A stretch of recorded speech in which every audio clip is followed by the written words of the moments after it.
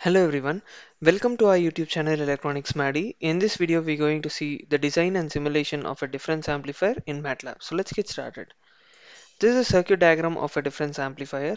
So it is also referred to as a subtractor. So the reason is very simple. The output voltage will be the difference between the input signals V1 and V2. That is, V out will be equal to V2 minus V1 or V1 minus V2 based on the magnitudes of which V1 and V2 are associated with.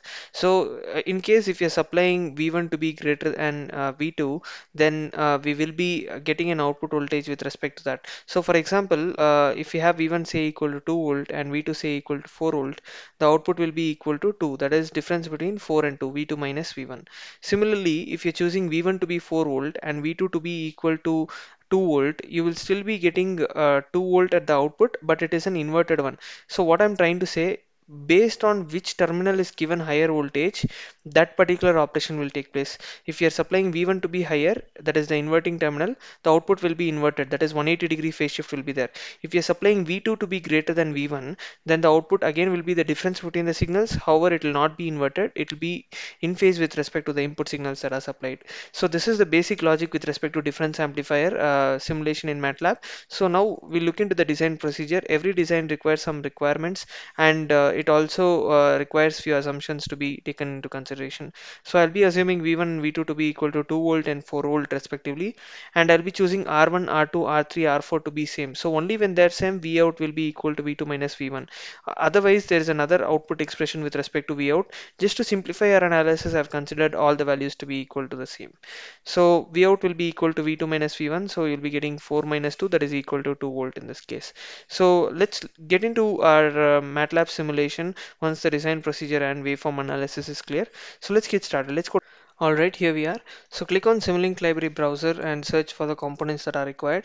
We would be requiring an AC voltage source, so search for AC voltage source and choose the ones that are there in blue because these are responsible for operational amplifier applications and signals and systems, whereas this is used for power electronic applications. So be very careful with respect to choosing the ones that are required for particular application.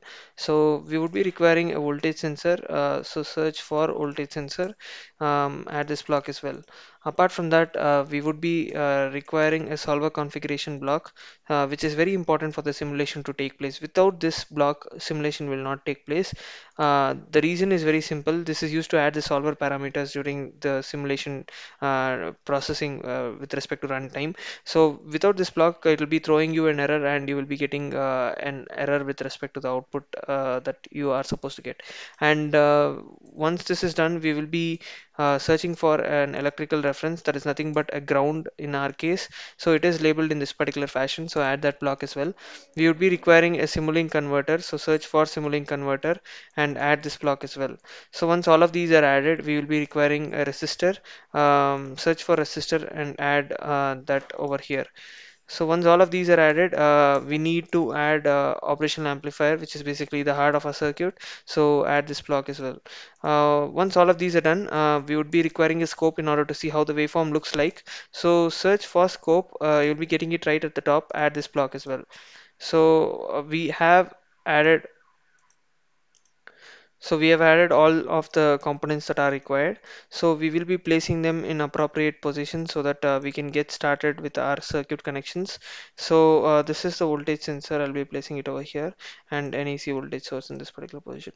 First thing to do, if you carefully observe, it is plus and minus. We can change that by right clicking on it and go to the option called rotate and flip and choose flip block and up down. So once this is done, we'll be able to connect the resistor, but before that we'll choose the resistance value to be equal to 5 kilo ohm, and then we will copy paste the same value. So copy paste now 3 times because they're used in 3 different places. So connect them in this, rotate this particular resistor, and then we will be connecting the resistor here in the inverting terminal and non-inverting terminal, and with respect respect to the non-inverting terminal in this position. We would also require an AC voltage source additionally for the non-inverting terminal as well. So connect this in this particular fashion. We'll be requiring a ground for these respective terminals. We can connect them to a common ground as well, but just to make it look better, the circuit I'm doing in this particular fashion. So connect this at this particular point and connect this with respect to this particular point. The feedback resistor should be connected between this and the output terminal, and we will be requiring additionally three Simulink converter. The reason why Simulink converter is used is these are all sensors that are used are associated with real world applications such as voltage sensor, pressure sensor, temperature sensor. All of them are to be converted to a form that is suitable in MATLAB. As a result, this has an inbuilt function that automatically performs that action, so we'll be using that. We will be requiring another voltage source, another one at the output as well. So control C, control V, and now we will be entering the parameters with respect to supply voltage. It is 2 volt with respect to V1, that is at the inverting terminal, and frequency to be equal to 1000 hertz. And with respect to V2, it is 4 volt and the frequency is 1000 hertz. You can change it and try it for different values as well. The voltage source, positive terminal to the positive terminal and negative to ground, and the other terminal is to convert it and then give it to the scope here.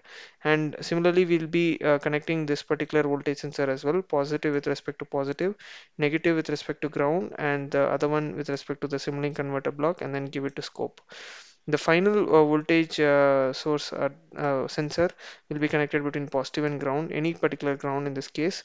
Connect to it to a Simulink converter and connect it to scope in this particular fashion. Once all of these are connected, we'll be connecting the solver configuration blocks such that it touches our circuit. And once this is done, we'll be changing the simulation time in milliseconds. Be very careful. Majority of the students do mistakes with respect to this because they give a very high simulation time and consequently you won't get the right output.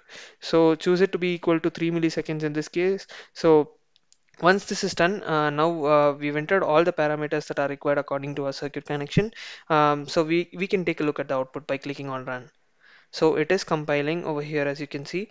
So now we'll be double clicking on the scope, and we will be categorically separating them so that we can see all the three waveforms. One is overlapped over here.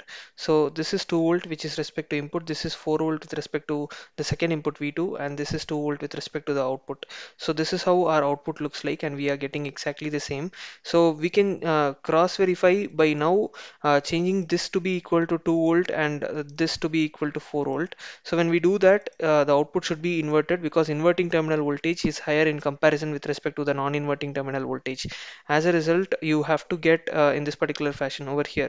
So you are getting an inverted waveform, which is exactly what we want. So you can try this for different values as well. In case you have any questions, feel free to reach out by typing in your questions in the comment section below. If you like this video, please do like it, share it, and subscribe to our channel for regular updates. Thanks for watching this video. Please do keep supporting. Thank you.